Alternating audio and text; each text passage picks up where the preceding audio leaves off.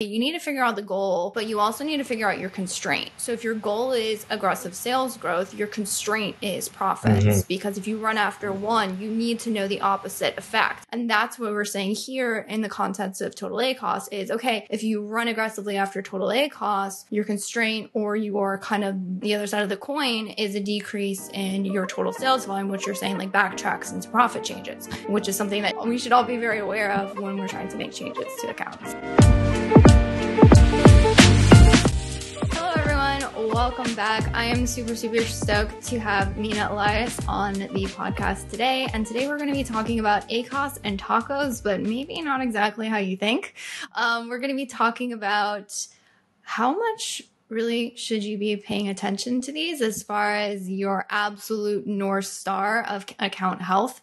So I'm really excited to dig into this topic specifically with someone who knows their way around ACoS and tacos. I love it. I'm very excited. This is something actually that's like controversial in my opinion. I talk about all the time, but every single client that we get, every single person that I talk to advise, they're like, what's a good ACoS? What's a good tacos? All the software companies are focused on ACoS and tacos and things like that. And I still remember back in the day when everyone was focused on just ACoS. And then I started telling people that ACoS is not accurate because PC affects organics. So you should look at tacos. And then I realized that the behavior of tacos makes it also not reliable as like metric to use to guide your efforts. And so now my North Star is profit. And I think that's not going to change for a while. And the way that I look at it is basically it's like tacos and profits are on a bell curve. And just think of the x-axis at the bottom being tacos. So the x-axis at the bottom, it goes from 0, 1, 2, 3, 4, 5 to like 50, 100 percent tacos. And then the y-axis is your profit. And so it's your profit starts very low and it go as the tacos increases, profit goes up, and it hits a peak at a certain tacos that we don't know. And then it goes down because now your tacos become so high until you're now break even or losing money. And that peak point, no one knows where it is. You can't calculate it. There's no equation for it. And so the game for me is, okay, I'm going to test all these different tacoses until I hit that peak point, which then leads me to the point of like, well, who cares what the tacos is? Basically chasing after one thing, which is that peak profit. And so that became now our guiding metric is like, if we're increasing ad spend, we know it's for the sake of increasing revenue and we know we're going to lose profit. And then when we optimize and we want to hit that new higher level plateau of profit, the only goal I'm looking at is profit. I'm not looking at ACoS or tacos. And I want to hear your opinion too on like, how do you look at ACoS and tacos? Yeah, I think that's a really good place to start off because, a little bit we were talking about before we hit record on this conversation was, my opinion on the matter is it matters in the context. So I think why both of us have this issue, I think of blindly following ACoS and tacos. I don't think any of us are saying like, hey, like throw out the metric altogether, like never look at it, never care about what it says. But I think it's what's the context of it. A lot of the reasons why advertisers will need to look at these things in context is because we've all seen this before, and I've audited quite a few accounts, seen this happen is someone says, okay, we need to get total ACoS to X. And so therefore, honestly, if you're talking about it from strictly an ad perspective, the only thing you can do is lower ad spend. So someone goes in, they say, okay, X% of total sales volume right now is this number. So therefore that's my ad spend goal. And that would be correct if all you're looking at is total ACoS in isolation. And if you had just your account and you didn't have to worry about market share or the market or what your competitors were doing. So oftentimes someone will go in and they'll optimize and in a lot of cases over optimize. And what happens is that you significantly lose market share to your point of profits. Profit percentages, if there's a bigger percent, but it's of a smaller number, the end result is going to be a smaller number. So what ends up happening is although maybe tacos looks great, the account overall isn't that great. So when it comes to balancing out total ACoS and how we look at it, we keep a really close eye on our total sales volume. Actually, I was doing an internal training today and we were talking about goals and I said, okay, you need to figure out the goal, but you also need to figure out your constraint. So if your goal is aggressive sales growth, your constraint is profits because if you run after one, you need to know the opposite effect. And that's what we're saying here in the context of total ACoS is, okay, if you run aggressively after total ACoS, your constraint or your kind of the other side of the coin is a decrease in your total sales volume, which you're saying like backtracks into profit changes. which is something that we should all be very aware of when we're trying to make changes to accounts. Yeah. And honestly, like for me, I feel like if all of a sudden the total ACoS number vanished and I couldn't calculate it for some reason, just like, hypothetically speaking, it wouldn't impact anything at all because I would still have my profit metric. I would still have sales and I would still have spend. And so I'm like, okay, cool. I mean, we follow the exact same thing that you follow, which is cool. Our goal is growth. Right now we're doing $1,000 a week in profit. How much lower in profit are we willing to, withstand for the sake of growth? And it's like, okay, our floor is 500. So increase bids, launch campaigns, increase budgets, do all of these actions to get us to more revenue, try going after new keywords and, gain market share in places that we have low sponsored rank, low organic rank, low, impression share in the search query performance report, stuff like that. And then as my ad spend goes up, I'm hoping my revenue will go up and I know that my profit will go down until a floor. And then it's like, okay, cool. We've hit that new level of revenue. Now let's optimize and earn the profit and benefit from it. And so we're lowering bids to things that didn't work out, adding negatives to keywords that didn't work out, top of search or impression, placement, the bid by placement. We thought like adding 50% to top of search was good because we were doing well. And now it's no longer good. Lowering that stuff and taking all of these kind of negative actions to bring ad spend down, maintain sales the same. And now my profit keeps going up. And I'm going to keep taking those actions until the profit hits this inflection point and it starts going back down again. And I'm like, okay, cool. Now I'm hitting the point of over optimization. Let's scale things back a bit. Let's increase things a little bit. Now we've reached our peak point in profit and let's maintain that for a few weeks to realize the newer profit that we got. And I think that the scale and then optimize for profit plateau, scale, optimize for profit plateau.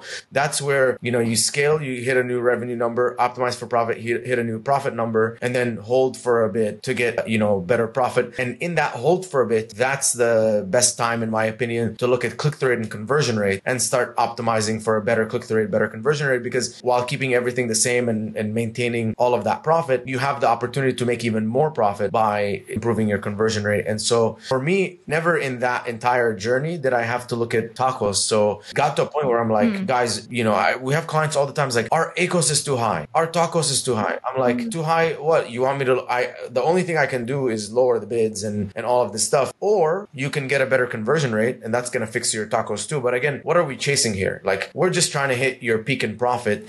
Now, if you tell me I need 9% tacos, I'm like, okay, cool. Are you okay losing sales and losing profit just to hit that percent that sounds good in your head, the cost of, profit? And so that's the struggle that I'm constantly seeing is they only understand ACoS and tacos. I'm like, we show you your profit every single day. Why don't you just look there and be like, cool, it looks like when we were spending this much, we had this much profit. Let's go back to that. Or let's try and, drop spend. And it's makes sense, right? If I'm spending $100 a day, making $100 a day in profit, if I drop my ad spend by $10, the most amount of profit more that I can make is $10 because that's money's going to come from there. Unless you go through a cycle of let's scale to 150, drop down to 120. And now we found some more profitable targets. So maybe now we're making $140 in profit, but that's where the money is going to come from. And a lot of people don't look at it like that. Yeah, I think that's a good way to look at it. I think the difficulty with a lot of sellers is, with the profit numbers, a lot of people just don't have the analytics to be able to look at it that way. I think for me, I don't think I'd be as bold to say that I would be able to do what I'm doing. And I think it's just the way that we look at it without the total ACoS number. The way that we kind of approach the total ACoS number is that it does kind of let you do really, not as good as you're saying, this is the actual dollar amount. So that's really how you should be looking at your account. But from an ads perspective, and because it is kind of the language of a lot of clients, it does kind of let you do really quick and dirty profit analysis. So for instance, if you had say 30% profit margins and our tacos is at 15%, well, 30 minus 15 is 15% of the total sales volume gives you, again, these are rough approximations. So you definitely want to be using a profit calculator. That being said, it does give you some relation of profits on the total account. I think that's why a lot of people have moved to using total ACoS as sort of a guiding metric in lieu of ACoS. Because I don't know if you see the same thing, but what we see is that a lot of of times there's an ACoS focused target and then there's a total ACoS focused target. And sometimes those two things are in opposition. So we had a particular client where we had a very much more constrained ACoS goals, and they were very adamant about the ACoS goals. But then there was also a total ACoS goal. And we ended up having a frank discussion that look, the market is getting much more competitive. So we can maintain this ACoS goal that you've given us, and that's fine. We're maintaining it. However, what we're noticing and what they were noticing in their sales volume, we're look, we're really concerned that your sales volume isn't keeping up with the market. Our market share is decreasing, and we're seeing all these, Chinese competitors come in. And because we have the constraints of the ACoS goals, we're not able to go after the targets that we really need to go after because we have this constraint. So are you okay with us maybe lifting or releasing a little bit on the ACoS goal? But what we're going to do is we're going to keep the total ACoS goal because we're tracking that back to profits. That's the main reason. But hey, let's keep the total ACoS goal in mind and let's optimize for that. So what we've done is now we're achieving the total ACoS goal. The ACoS goal is we're only running, I want to say it's 5 points above where we were before. So it's not even a significant jump in the ACoS. But what's happened is we're able to keep up our market share and sales have grown because we're in peak season. So we're sometimes releasing one of these. And if I had to give up one, I'd definitely give up the ACoS over total ACoS. Yeah. And the thing that drives me nuts, I also think ACoS is just completely unreliable. It's I feel like it's a wrong number. It's not a real number. It's almost like your weight. And your weight taken in the middle of the day. It's okay, well, your goal is to lose body fat, for example. So measure your body fat because your weight could be, higher or lower because you're holding more water or have less water, or you ate or you haven't gone to the bathroom. For Amazon, ACoS, it's I know for a fact that this campaign has $100 in spend, $150 in sales, 75% ACoS seems high. If I pause that campaign, I'm losing more than $150 in sales. I might lose $300 in sales, meaning that the ACoS was actually 33%, but I can only find that out by turning this campaign off and losing the $300. And we've done that in the past where clients have come in and they're we need to fix this campaign. And then they'll say, are you guys dumb? This campaign's 80% ACoS. I'm it's driving so much sales. It's probably, the ACoS number is probably not right. They're I went ahead and paused it. And then next thing you know, oh my God, my sales are down. I'm so sorry. And I'm yeah, because Amazon only reported, whatever, you're spending $300 and it reported $450 in sales, but it actually was driving 800. But there's a flaw in Amazon's attribution model. That's just what I've seen anecdotally. And you can test it. Anyone can go home and do this. If you don't believe me, don't do it with something that has $20 in sales. Go do something that has $300 in sales or $500 in sales. Pause that campaign and see if your sales drop more than the PPC sales are. And if they do, yeah, you're going to keep chalking it up to, okay, well, maybe I lost organic rank or maybe I did this, maybe I did. I'm okay, but anyways, if you kill at a certain campaign with a certain ad spend and you lose more than what it reported as sales, then there's sales that's not being reported that can be attributed to that campaign. And so that's why I use iteration. I'm okay, cool. If the ACoS is high, I'm going to drop the bids a little bit. But if I drop the bids and I notice that total sales are starting to take a hit and my tacos is starting to go up, I'm okay, it's reporting 85% ACoS, but this was the wrong move. I'm going to push it higher. I'm going to go to 95% ACoS. And then we'll see that my sales go up. And so that's the thing that kills me about ACoS is how unreliable it is as a metric. Just because the data that's being told to you is almost like a lie. It's you're getting someone's coming to you and saying, hey, Elizabeth, here's a report on how your campaigns did. And then you go and you double check and you're this is wrong. And this is literally what's happening. Yeah, it is true. The ad console, there is issues with looking at ads in isolation. And I think that's what kind of we're both saying.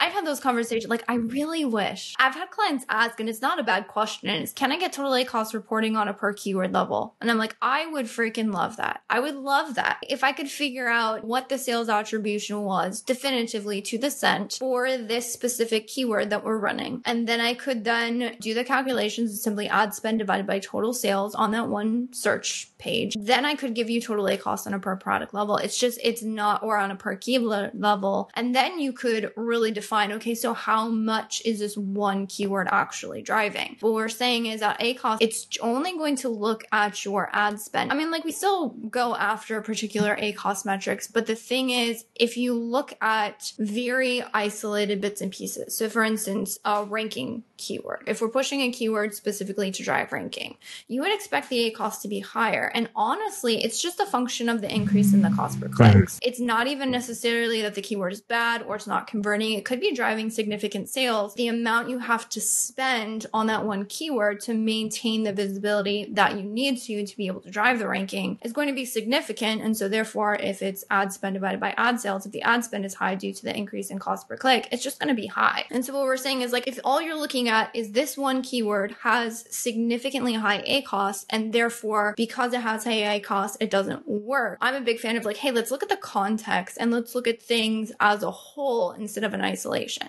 So do I necessarily want to run all of my campaigns across the entire product at like, like you're saying 70% ACoS, 80% ACoS? Maybe not, because there's probably some targets that aren't worth 80% ACoS to me. Like if it's a low bid auto, that's probably not worth 80% ACoS to me. So therefore it makes sense for us to optimize that and bring it down. However, if the goal is ranking, and to get ranking, we need sales velocity, and to get sales velocity, we need high top of search placements. Well, then the requirement is for me to hit those high cost per clicks, which we already established. That's why the ACoS is high. It's not necessarily because other things aren't working. It's just the market cost is what's driving it up. So there are ways for you to like balance out the account, meaning some things are less significant, so you're not spending as high. And then some things are much more significant, and so those things are running high, but then your overall balance becomes much more sustainable. And then if you get back out to your case and like looking at actual profits and making sure that those things are on point, then that allows you to open up the possibilities a little bit more. And I think that's where a lot of us ad managers are trying to balance in how competitive the market is being right now, right? Like cost per clicks on something, like we had a client, they were just trying to rank, and it's like post Prime Day cost per clicks are ridiculous. So we're trying to like gain back momentum for a product. We're like, a week ago, this was a $3 cost per click top of search. Today it's $5 cost per click top of search. And it's not like we didn't do that. There's nothing wrong. It's like the market is moving so quickly and so aggressively. We're hoping it's going to come down. But right now,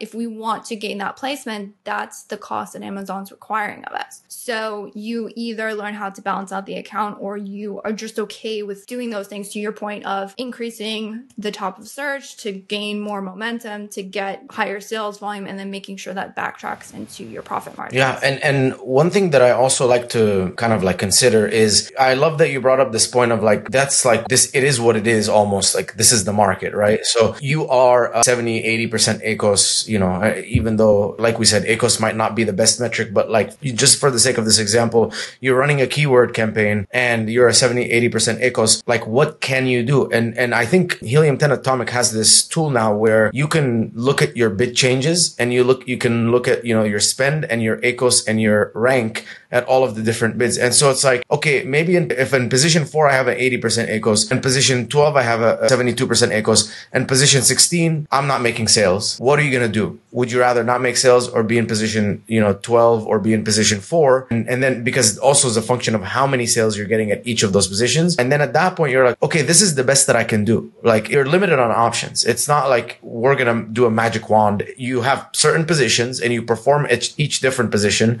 And it's like, do you want position 4, 1,000 sales, 80% ACoS, or do you want position 12, 72% ACoS, $350 in sales, or do you want position 16, 0 sales and, 0 ACoS? If you want to get your ACoS up or your ACoS down and your profits better, then get a better conversion rate. Go from 1,000 to 5,000 reviews, and then all of your ACoS start going down. And so also, this is the second piece of it, is PPC only brings people to your listing. That's it. They're bringing it through a keyword. So they're just bringing people to your listing. And again, it is what it is. They convert the way that they want to convert. You can go maybe a step deeper, look in the search query performance report and see which keywords you have a better conversion share on and worse conversion share. And you can at least have that guide some of your efforts. Be like, okay, if my ACoS is 80% and I have relatively better conversion, you can neutralize your conversions across all the keywords, but don't take ones that barely convert. Like MMA Nutrition Hydrolyte will have a 35% a conversion share. So exclude those keywords and maybe go for all of the keywords that have a certain number of conversions or more.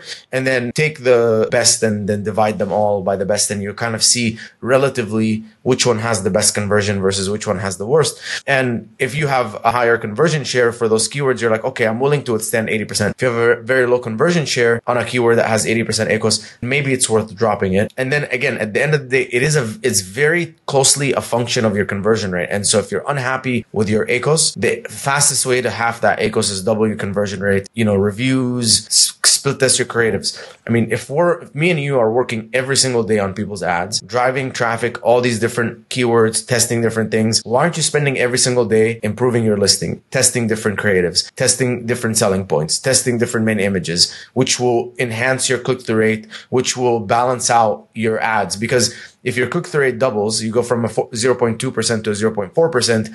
Initially, you have 1,000 sessions, for example, 500 paid, 500 organic. Next thing you know, you have double, the organic sessions. You can always control your paid sessions, right? If you notice your ad spend is higher, you can drop it down so it remains the same. And now you have 1,000 organic sessions, 500 paid, or let's say it goes up to 600 paid. And relatively now you're getting a better return on your ad spend because there's more organic sales, because there's more organic traffic, because it's a better click-through rate. So those are a lot of the things that are very closely married to PPC that, again, they limit us. It's like, oh, get a better ACoS. I'm like, okay, can you double my conversion rate? Can you double my click-through rate? I can get you a better ACoS much faster. And then that wish of tacos at a keyword level, I mean, it would be amazing. And I feel like at some point we'll have something like that. I mean, because if we have the search query performance report, we can see the number of conversions that came in from every single keyword. We can see the ad spend that we had on every single keyword. I'm sure that we're going to get closer, but then tell me this, what happens to the person who types in electrolyte powder, clicks on my product, types in electrolyte, supplement, sugar-free electrolyte powder, clicks on that one, and then converts? Who's getting the attribution here? And that's where the model will never be perfect, because it's human behavior and there's multiple clicks. So unless we are able to see every single action this person took as it relates to his or her journey purchasing an electrolyte powder, do you know how much data Amazon would have to store to release that? They're going to be like, why are we going to arm you with this? It's too much. Just spend more money. No, it would be way too much analytics, to your point. And then also it would give away a lot. Like at some point, like Amazon's built the system, it's not within their best interest to release their they know how many user ads are on there. They know how many users are shopping, when they're shopping, where they're shopping. It is not within their best interest to release that, nor should they. I mean, that's very proprietary. And what you're saying is, I feel like our job as marketers, to your point of where do you convert best, what works best, is to make better decisions as to what we're going after. Because I think we've all had that, like, oh, this is the main keyword, so therefore I should go after this. And while in some cases it's true, in other cases, the amount of spend and consequently profit loss that you're going to have to endure to go after that, to even possibly maybe rank because your conversion rate is not as competitive, is not going to be worth it. So the question a lot of times is, I mean, like I found out, tell me, like, I don't know how you view it, but it's not really like, oh, how do we make this one thing work? Because sometimes, again, we're fighting against the market, we're fighting against lower price competition. It's really, really difficult. It's, okay, where do we work best? And where can we play a more sophisticated game, to your point of looking at search query reports? Where do we convert best? Where do we have a fighting chance? And where are our ad dollars best spent? Yeah. And honestly, it's all hypothesis too. It's all like, okay, we look at the search query performance report and we come up with this hypothesis. I think because we convert better on this keyword and our organic rank and sponsored rank is low and we have a smaller impression share, if we bump up our impression share, hypothetically speaking, this is my hypothesis, we should get more sales. And then you go and test it. But it doesn't always work out like that. And I feel like, honestly, a lot of the times the ads game is almost like a game of Jenga, where you're just like touching, and you're seeing which one moves, because at the end of the day, you're trying to push ad spend as much as possible profitably. And so you're like, where can I push the limit with a keyword and get it to spend more and more and more and make more sales profitably, but then not too much where the whole thing collapses, but not really, but you know what I mean? You go from profitable to not profitable. And so it's a very iterative, and it could go from you're very profitable, you're not profitable anymore, because you're at $29.99 and all of a sudden 4 of your top competitors decide to drop their price by $5 and you didn't catch that. And now you're down there. Or you went from a 4.3 to a 4.2 star. And, again, everything that was running amazing and profitable, all of a sudden, 90% of that stuff is not profitable at the position that you're in. You have to drop your position. So it's very iterative and, you're feeling what's going on and reacting to it and just making hypothesis. I think this would work. Let's test it. Yeah. I mean, the way we kind of navigate that, because I think probably some listeners are going to listen to that and be like, oh, shoot.